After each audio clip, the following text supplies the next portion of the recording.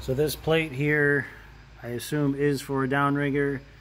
It's a Scotty mount. There are 4 threaded holes, which I would assume would take that upper mounting plate for the downrigger. As far as the back of the boat goes, I'm sure that that is just totally normal. That seam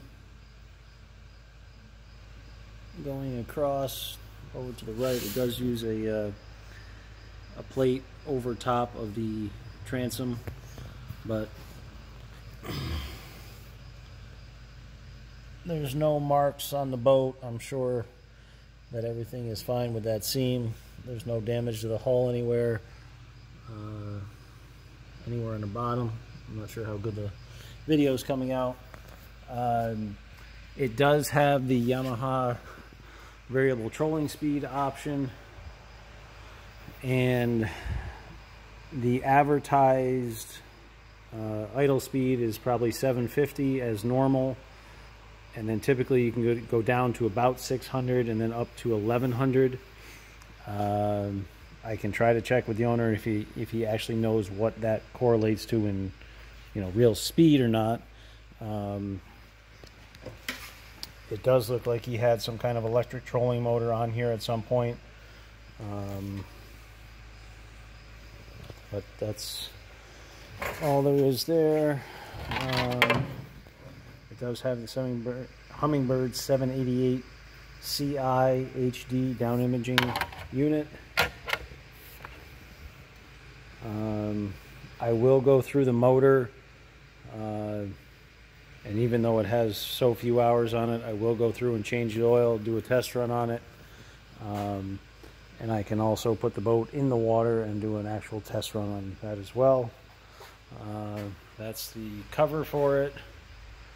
The front floor is aluminum, and then the 2 rear sections are removable wood panels with the vinyl covering on it.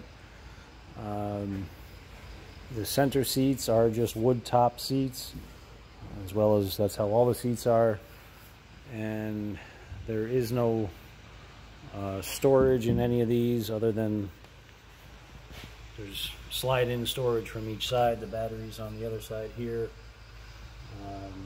Swivel seat. And I will also check exactly how many hours are on it. We will also go through the trailer. He does have 2 new tires with it that I think are here, which are included.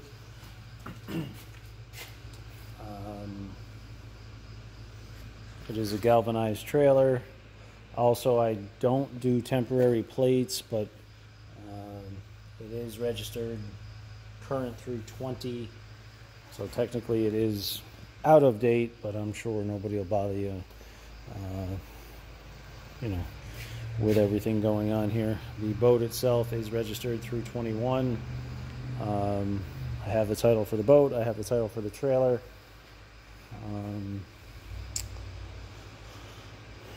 And that should about cover things. I did get your other email with the credit card number, so I'll take care of that in the morning. If you have any other questions, let me know. As far as the time goes, I'm trying to do this more at the end of the day, but let me see what my schedule works out as. But that's what I'm shooting for, is more of an end of day type time frame. So, all right, thanks.